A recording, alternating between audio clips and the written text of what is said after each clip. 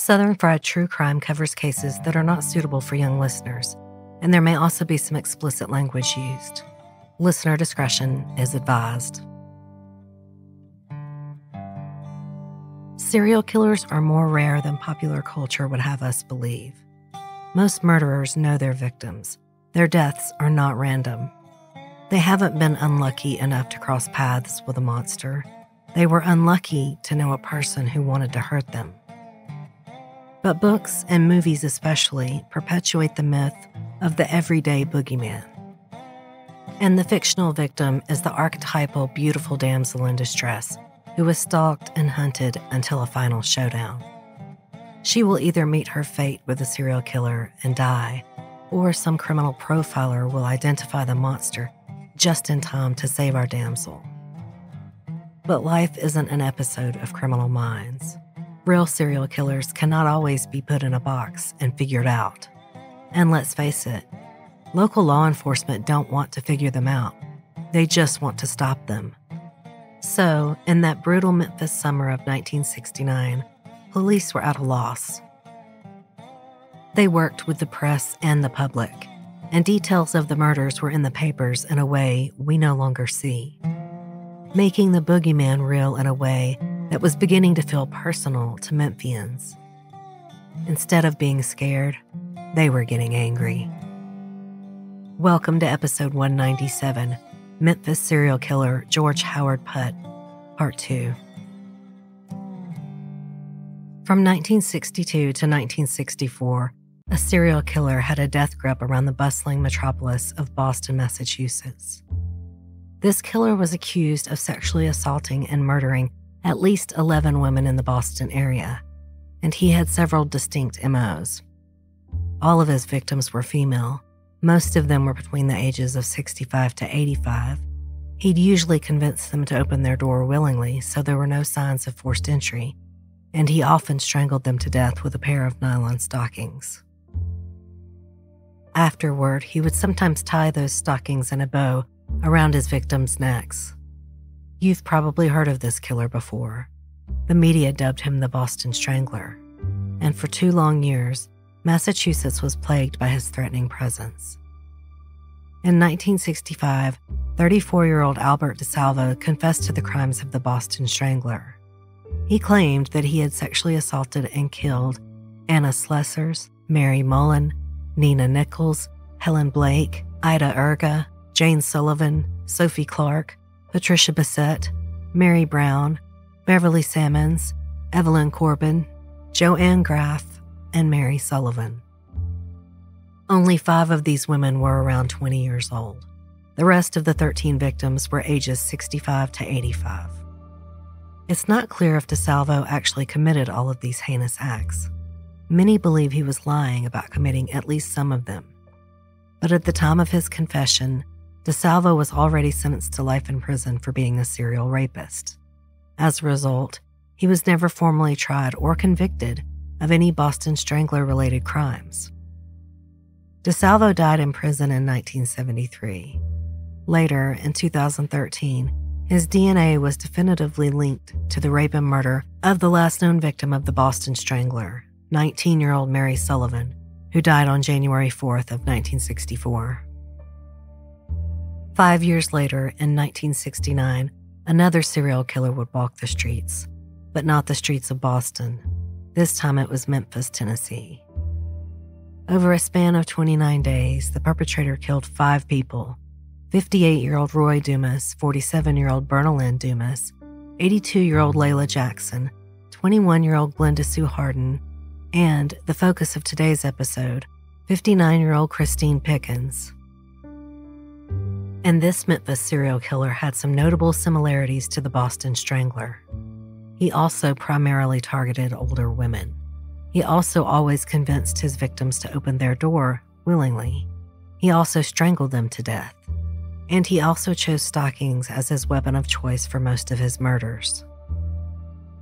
There were so many similarities between the 2 serial killers that experts on the Boston Strangler helped the Memphis police with their investigation.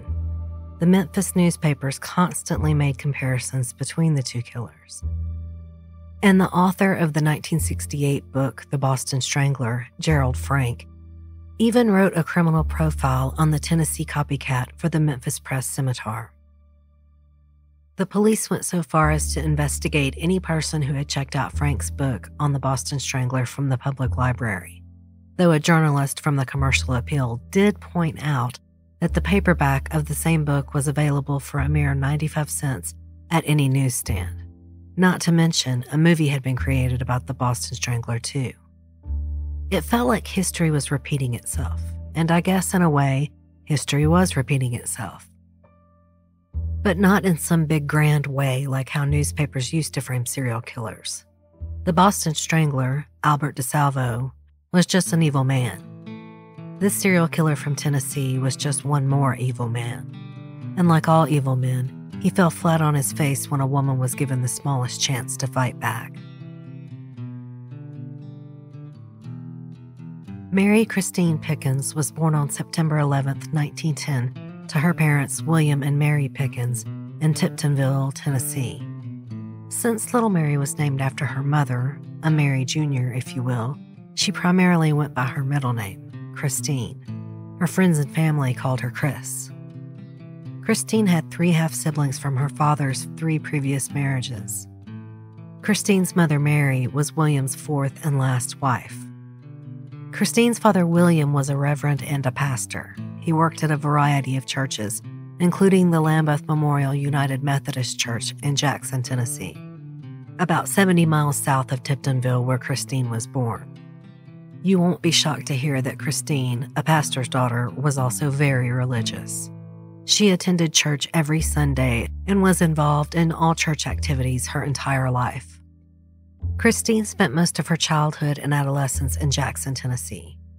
She graduated from Jackson High School in the 1920s. After that, she attended the University of Memphis Lambeth campus, which was also in Jackson. But when it came time for Christine to find a job, she knew that she needed somewhere different, somewhere with opportunity. So she moved from Jackson to Memphis. The 2 Tennessee cities aren't terribly far away from each other, about 85 miles total, an hour and a half's drive with traffic. But I bet to a young woman who had spent her whole life in Jackson, the journey to Memphis felt immense. But Christine was brave, and like all brave women, she figured it out. I'm not sure what Christine's life was like in her 20s. The information just isn't available. But I can tell you that Christine's father passed away in May of 1941. He was 79 years old. Christine was 30. And I'm sure that was a challenging time for her.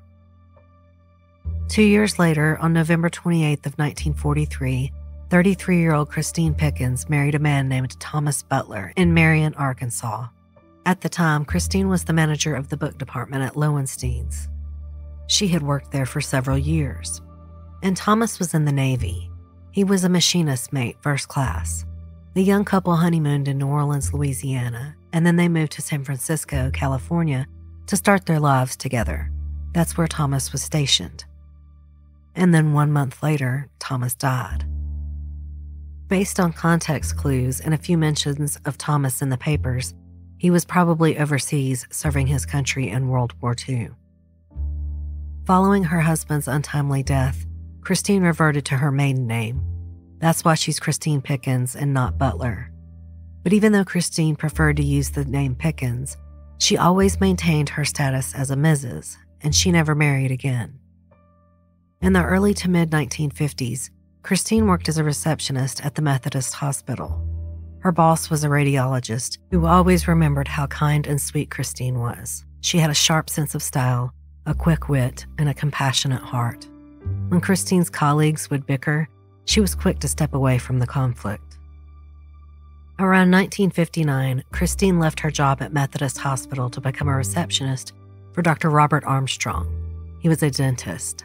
She would work in his dental office for the next 10 years, and I'm sure Armstrong was very appreciative of that. Christine was an asset to his team, professionally and personally. He told the Commercial Appeal that Christine was incredibly supportive of the people around her. In September of 1969, 59-year-old Christine lived alone in a one-bedroom apartment. But she wasn't actually alone. She had friends, good friends, One such friend described Christine as helpful and funny. They told the Commercial Appeal, "I remember her sitting up with a friend all night when her friend had surgery. She was just a good Christian girl that everybody loved." And the people who weren't Christine's friends, well, she still treated them like they were her friends anyway. One of her neighbors told the Commercial Appeal she was one heck of a nice person. She was the kind of person who would bring you a bowl of soup if she knew you were sick. A man who worked across the hall from Christine said, "I used to go get Cokes for her. She never let me pay for them. She was a lot of fun, sharp and on the ball." On Thursday, September 11th, 1969, it was Christine's 59th birthday. But she hadn't taken the day off. That wasn't her nature. Of course she went into work, like always. She walked into Armstrong & Armstrong Dental Office at 8:30 that morning and waved at her apartment neighbor, who happened to work in the same building. As Christine sat in her office chair, everyone wished her a happy birthday, and she graciously but excitedly thanked them for the well wishes before getting straight to work. After all, Christine had a lot of patients that day. They always did on Thursdays, since the dental office closed at noon and wasn't open on Fridays. Christine didn't have time to grab a proper lunch, she was so busy. But that was usually the case at this fast-paced job.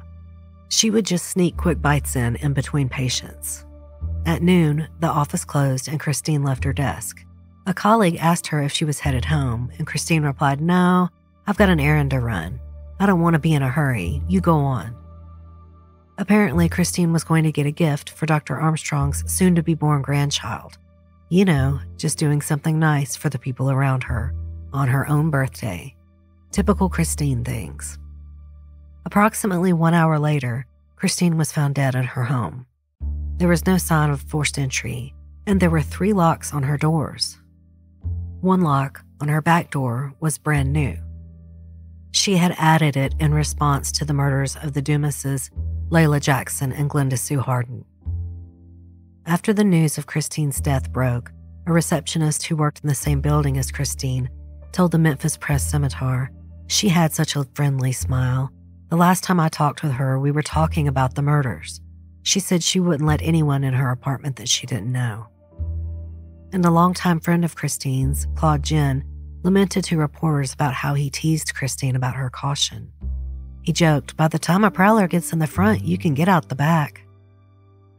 Christine's funeral service was held 2 days later at the Griffin Funeral Home in Jackson, Tennessee.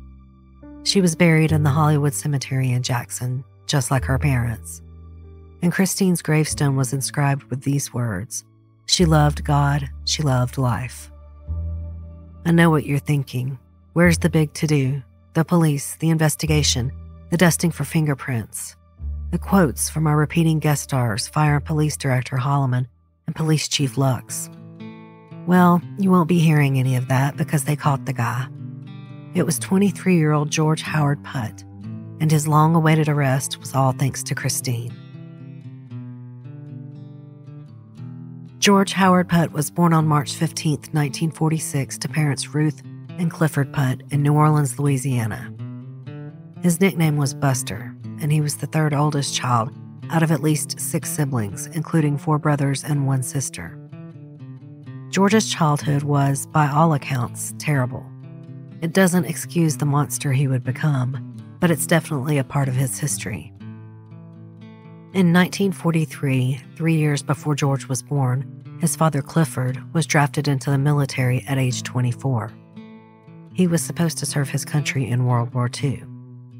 But we don't know if he did. We do know that according to the Greensboro Record, Clifford was investigated for being an Army deserter. But I guess they found evidence indicating that he had been properly discharged.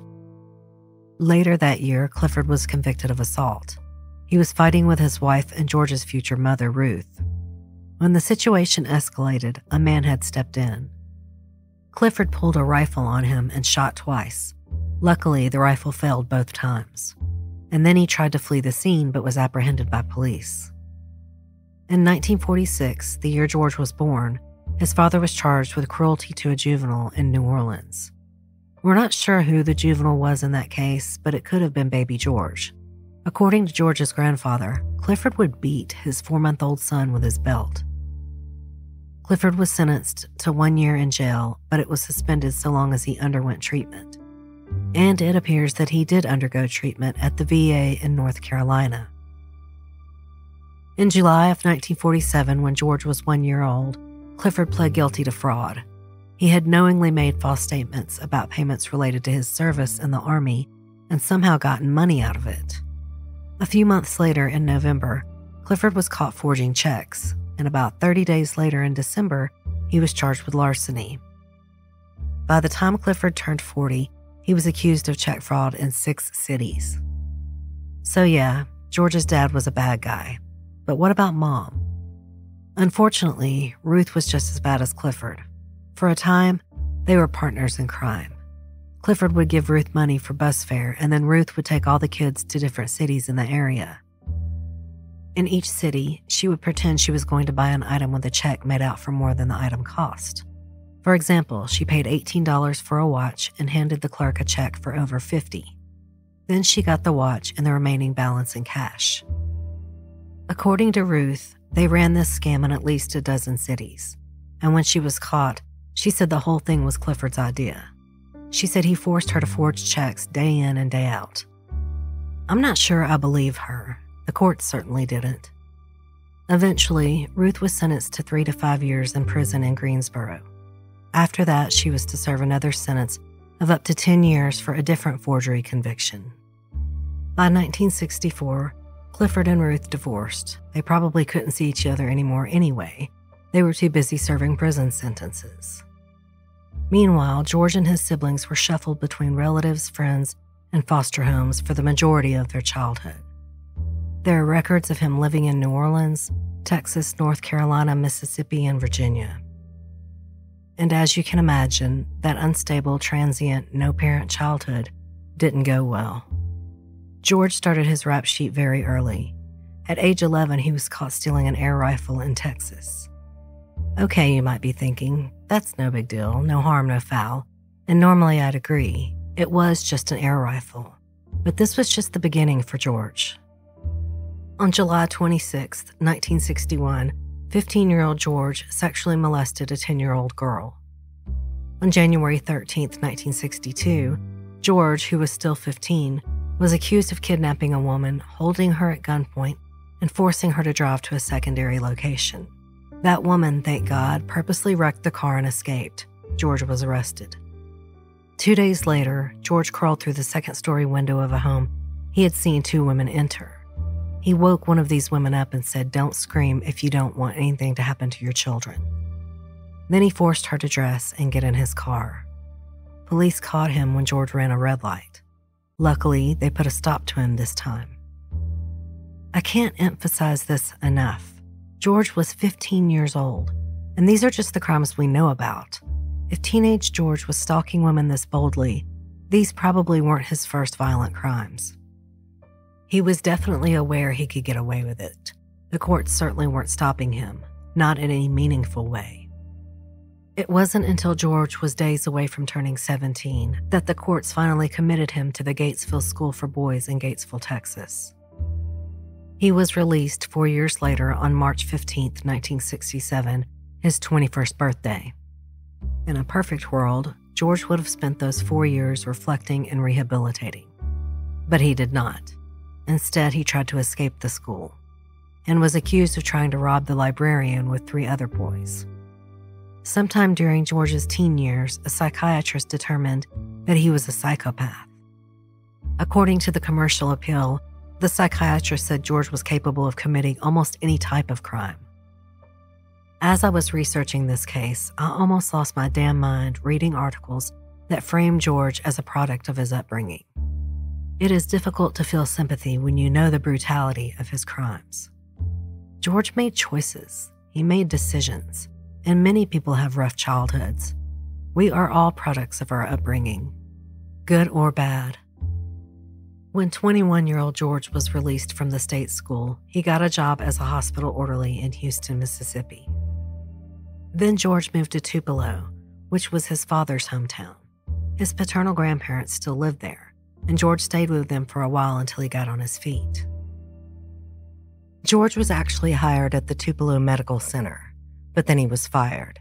He had stolen the wallet of the director of nurses. He was forced to give the money back and no charges were pressed. When folks at the Tupelo spoke to reporters later, one woman recalled that George tried to wear his sunglasses during his interview. They had to ask him to remove them. While in Tupelo, 21-year-old George married an 18-year-old woman he had met through family named Mary Ruth. By 1969, 23-year-old George and 20-year-old Mary Ruth had a son together. But they weren't a happy little family. Mary often complained that George was lazy and that he physically abused her. In addition to all that, the couple was in dire financial straits. In May of 1969, George was arrested by the Mississippi police. He had robbed someone. He pled guilty and his charge was reduced to trespassing. They fined him $500 and sentenced him to 6 months in the Hines County Penal Farm in Jackson, Mississippi.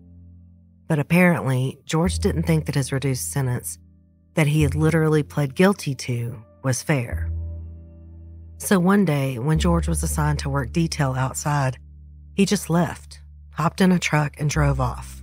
He wouldn't be seen again by the legal system for several months. At this time, Mary Ruth was pregnant with her and George's second son. They made their way to Memphis and stayed with George's brother, Clifford Jr. Then George found a job working at the Hudson Oil Company as a service station attendant. He was also receiving money from the Aid to Dependent Children program in Mississippi. Cut to August of 1969, the start of 23-year-old George Howard Putt's murder spree.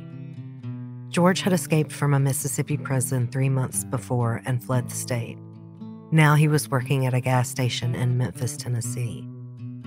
And according to George's own confessions to all 5 murders, court documents, eyewitness statements, and over 100 newspaper articles, here is what probably happened next. And I say probably because George would later redact his multiple confessions that he had signed. On August 13, 1969, George murdered 58-year-old Roy Dumas and sexually assaulted and murdered Roy's wife, 47-year-old Bernalyn Dumas. According to George's confession, he had chosen the Dumases by complete chance. That day, he had gone to sell a pint of blood. Then he had a few beers at the OK Cafe. And after that, he found a random apartment building. At least one person saw George sitting outside this building. With the apartment picked at random, George knocked on the Dumas' door. Roy answered, and George pushed small-statured Roy back into the apartment and demanded money. Maybe Roy had argued with him or said he didn't have any money because George tied him up and searched for the money himself. And he found about $30 in total, which would be about $250 in 2023 money. At one point, according to George's initial confessions, Roy freed him from his bindings. But then George caught him and tied him to his bed once more. In the midst of all this, Roy let it slip that his wife Bernalyn would be home at about 3 p.m. So George waited for Bernalyn in her bedroom. When she came home from work, George jumped her with one of Roy's hunting knives and tied her up. And despite what the medical examiner would say in a 1973 trial, George himself explained that he raped her. And then he mutilated her with Roy's knife and strangled her with a stocking. Then he strangled Roy with a stocking. George took a few minutes to wipe the apartment clean of his fingerprints. Then he took Roy's knife with him and left. 11 days later, on August 25th, George killed 82-year-old Layla Jackson. George never went to trial for Layla's murder, just for the murders of Roy, Bernalyn, and Christine. We'll get to that later, but just so you know, that's why we have fewer details here. But it's likely Layla was also picked at random, especially since it didn't appear that she ever crossed George's path. On the same day that George killed Layla, he went to a used car dealership called Amco Transmission Company. The company owner remembered selling George a 1961 white Buick station wagon. George told the owner that the Buick was for his wife, Mary Ruth. The car didn't actually run, but that was all right with George. He and his brother, Clifford Jr., could fix it up. George gave the car dealer $50 as a down payment on August 25th. It's not clear if he bought the car before or after he killed Layla that day. But since Layla always said she didn't keep money in her house, it wouldn't shock me if he had bought the car after he murdered Layla. It would make sense that he couldn't buy the car outright since he wasn't able to find too much money in Layla's home. 4 days later, on August 29th, George killed 21-year-old Glenda Sue Harden. As I mentioned in part 1, there are suspicions that Glenda Sue had left her car unlocked, and that George had used that as an opportunity to get in her back seat. But maybe that's not what happened. Maybe George simply saw Glenda Sue cash her paycheck at the bank around lunchtime that day and then followed her until she was near her parked car. Like Layla, George would never go to trial for Glenda Sue's murder, so the details are hazy. After George robbed, raped, murdered, and mutilated Glenda Sue, he was seen driving her car to the parking lot where it was later discovered. At some point, he stole Glenda Sue's money and several of her belongings, including her sunglasses case, which was later found in his home. 3 days later, on September 2nd, George returned to the used car dealership and paid off the rest of the station wagon. And 9 days after that, on September 11th, George killed 59-year-old Christine Pickens. According to George's confessions and the testimony of several witnesses, George sold a pint of blood that day, just like he had before the Dumases murder.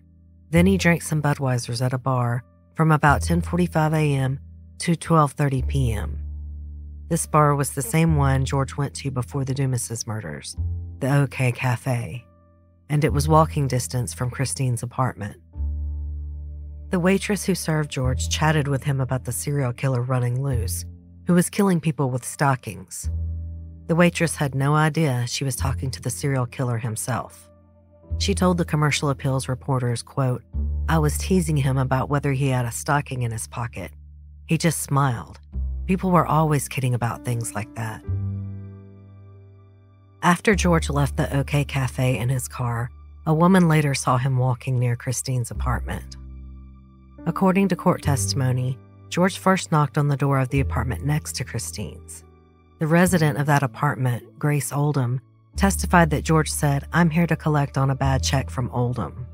When Grace asked for more information, George said it was Johnny Oldham. Grace told George to go away, and she heard him leave.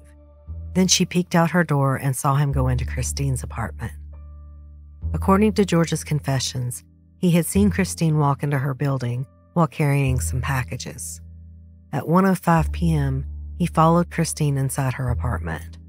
Once inside, he tried to snatch her purse, but Christine wasn't having it. She began screaming bloody murder. Literally, she yelled, "Murderer! Murderer!" George stabbed her at least 14 times and slashed her throat. And despite these gruesome injuries, Christine fought back and screamed as loud as she could. She could be heard clear as day to her upstairs neighbor, Emma Gross. Emma was 57 years old, a grandmother, and a nurse. She was getting ready for work that day and making herself a sandwich. But upon hearing Christine's screams, Emma dropped everything and sprinted to the source of the sound. She immediately spotted George holding a bloody knife, the same knife that George had stolen from Roy Dumas. George tried to act calm as Emma approached him, as if this was a normal situation. But Emma told the Commercial Appeal, "I was so close to him. He showed me the knife and blood fell off the blade onto my uniform." Emma tried to grab George, but he pushed her away and ran, and she followed right behind him. As Emma took off after George, she saw another neighbor, 57-year-old Wayne Armstrong. Wayne was a liquor store clerk who lived across the hall from Christine. Emma yelled to Wayne, "Come! Christine's been killed!" Wayne burst out of his apartment wearing nothing but his boxers and whipped out a pistol. According to one eyewitness, George paused and said, "He won't shoot me in the back." To which Wayne replied, "I'll shoot you in the back the same as in the front if you try to run away." But then George ran. And Wayne did fire 6 shots at him, but none of them made contact. So Wayne and Emma both ran after George while yelling for onlookers to call the police. Multiple people heard Wayne and Emma's pleas and joined in their pursuit of George. In a way, it was kind of poetic. George had terrorized the citizens of Memphis, and now Memphis citizens were getting their shot at terrorizing George. But still, he nearly got away. He was a fast runner, and he managed to hop a fence and go under a construction expressway. I'm sure by that time, many people had called the police, but there was no way the authorities were going to make it in time. Through a sheer stroke of luck, George happened to run into two police officers, R.G. Noblin and P.R. Scruggs. They stopped him because they thought something weird was going on. One later admitted that at first he thought George was an artist. Why else would someone have so much red paint on themselves? Quickly, the officers realized George was covered in blood, not paint. And finally, he was caught. It was over. He was strip-searched, arrested, and charged with 5 counts of murder at 1:21 p.m. on September 11th, 1969. Only 15 minutes after the son of a bitch murdered Christine Pickens on her own birthday. Police Chief Henry Lux said of Christine, "Memphis owes this woman a debt of gratitude. If she had not put up a fight and screamed, sounding the alarm for others to hear, she might not have been discovered until long after her death, and the killer would have had the chance to escape." It may sound trite, but in a sense, she gave her life so that others could escape this terror. Police Chief Lux also publicly thanked the efforts of Emma Gross, Wayne Armstrong, and the other concerned citizens who had helped chase George down. Shortly after capturing George, the police were able to recover the murder weapon, which he had tossed while he was running, and they also found his bloody white shirt, which he had taken off during the chase too. When his arrest was announced on the police radios, the officers cheered over their walkies. Later, George would be indicted for 5 counts of murder in the perpetration of a robbery, 2 counts of carrying a hunting knife, and he was held without bail. The next day, on September 12th, the papers announced that the police had charged 23-year-old George Howard Putt, an escaped convict, with the murder of 5 people. The police highly suspected that this 23-year-old was their notorious cunning sex killer. George admitted to killing his victims at random when he needed money. Now that police knew George was the killer, finding the evidence to prove as much was easy. According to the FBI, his fingerprints were on Christine's apartment door. His palm print was on her purse. And of course, he had been caught in the act. It's not clear how much George's wife, Mary Ruth, and his brother, Clifford Jr., knew about George's serial killing. They both claimed to be extremely shocked.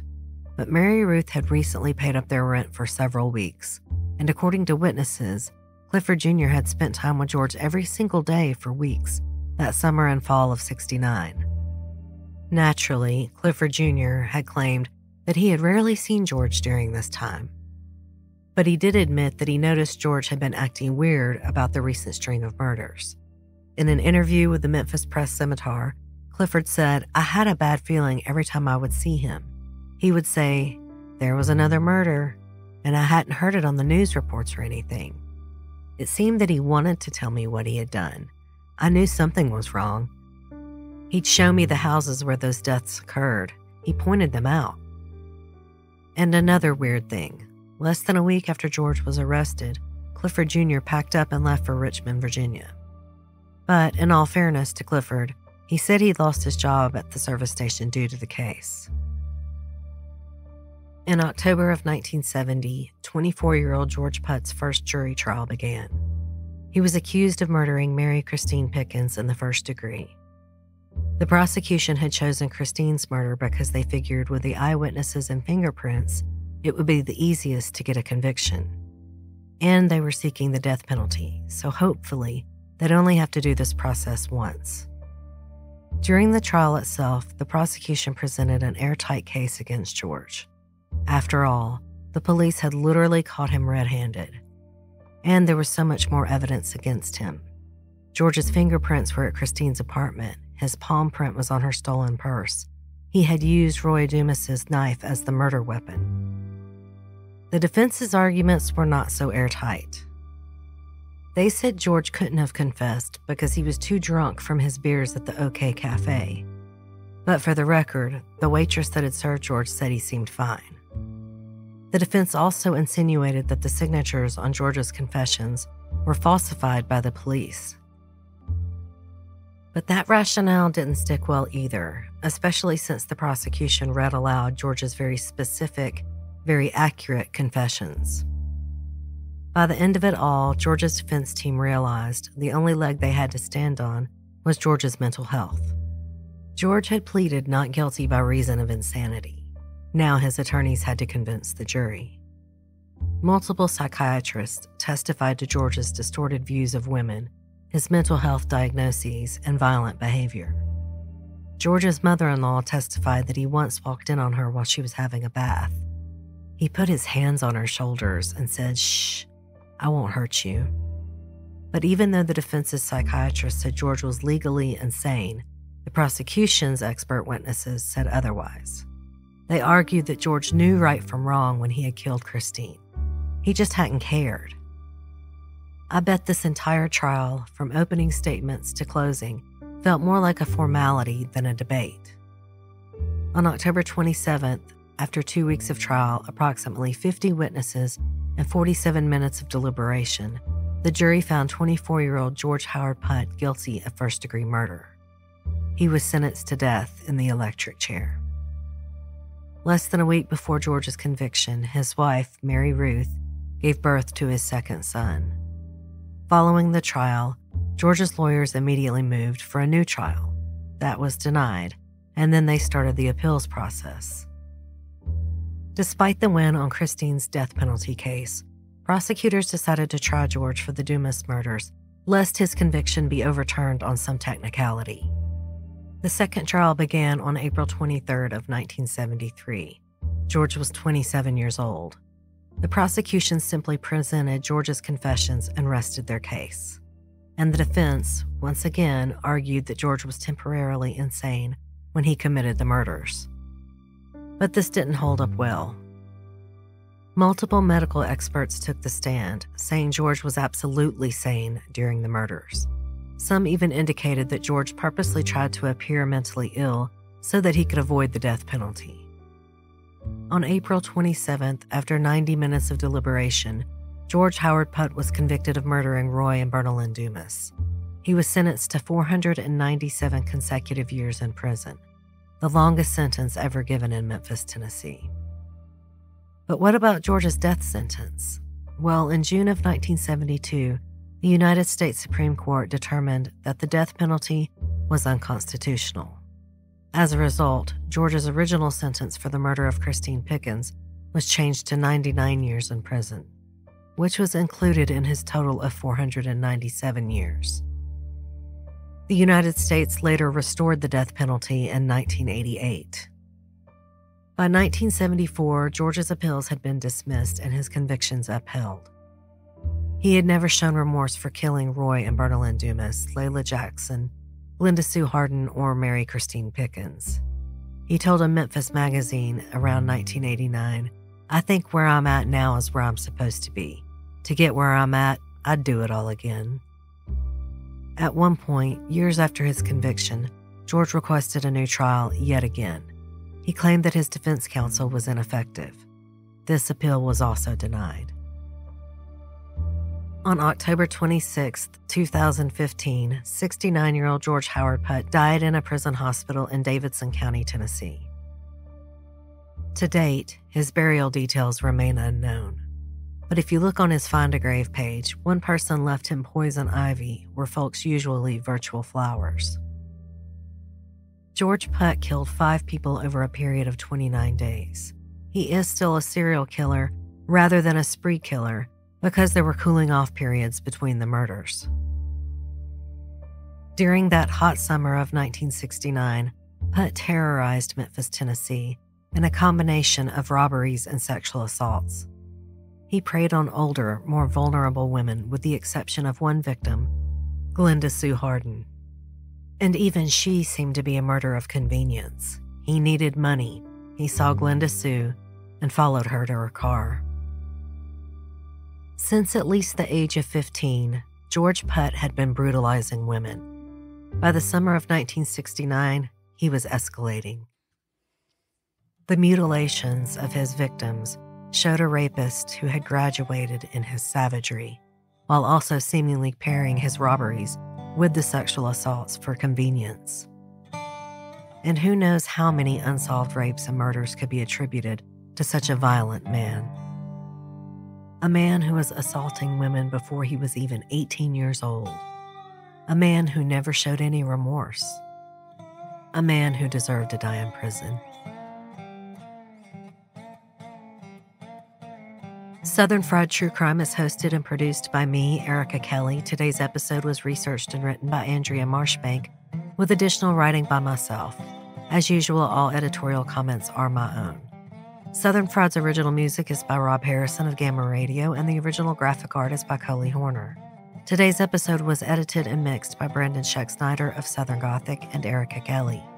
If you have any case suggestions, please go to my website and click on the Listener Suggestion tab. This is the best way for me to get those little-known cases y'all always send me. Please remember that I do not accept suggestions on social media private messaging, but please come join our Facebook group, Southern Fried True Crime Fans Discussion Group, where we swap recipes, worship Dolly Parton, and share memes. We do, of course, discuss true crime, not just Southern Fried, but all kinds, but it is still very much a Southern lifestyle group. Our group is a safe and fun corner of Facebook, and by God, we mean it when we say no shit asses allowed. It's not just a motto, it's how we run the group. If you enjoyed today's show, don't forget to subscribe, and please tell a friend or rate and review. I'm on all large platforms like iTunes, iHeart, Spotify, Amazon, and Audible. Until next time, thanks so much for listening. Y'all take care.